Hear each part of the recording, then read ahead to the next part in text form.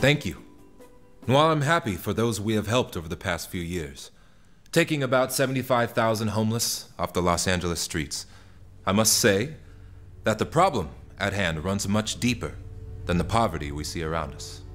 When I created this program, focusing on just this one regional crisis, my long-term hope was that it would set a new precedent, that those who disproportionately benefit in this world would be inspired, step up, and help take responsibility for the plight of the less fortunate. After all, what I have done here is merely a patch that can only help a few. For the true source of poverty, our social system, continues to go unaddressed. We live in a world of stories and myths, and we've been told that the vast inequities that we see is the price we must pay for innovation and progress. Well, innovation to what end? And how do we define this notion of progress? For if progress is about how much one can own, the availability of jobs, the state of a nation's GDP, the rise of the stock market, or the development of some gadget to entertain and distract you, then we face a serious existential crisis. I submit that true progress can only be measured in the health, stability, integrity, and responsible freedom of a civilization, responsible to ourselves, responsible to each other, and responsible to the earthly habitat we all share. And by those measures, my friends, there is now little progress to be found, as we all sit idly by, presupposing that the way society works is the only way it ever could.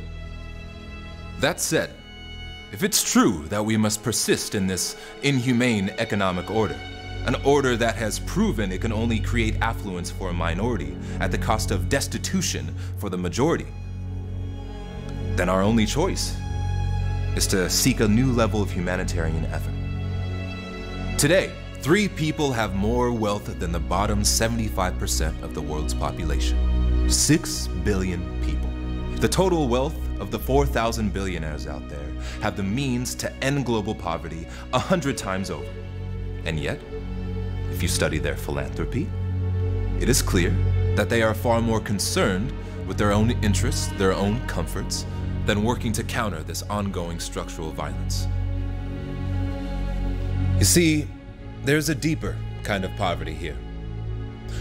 A spiritual poverty. A poverty that grows a culture of sociopaths, and the more they have, the more they want, and the less they seem to care otherwise. Moral bankruptcy, hiding behind this age-old story that one can have $1 billion in the bank while others starve, is somehow natural to the human condition. In a number of months, my program will end, as the funds will be gone. And to date, not one wealthy so-called philanthropist has offered to help keep the program running. Now I know this event is about peace, but it must be understood that the wealthy of this world, those at the root of true political power, are sick. Their priorities have nothing to do with true progress, and the time for tolerance is over. The billionaires of this world are not symbols of success. They are symbols of violence.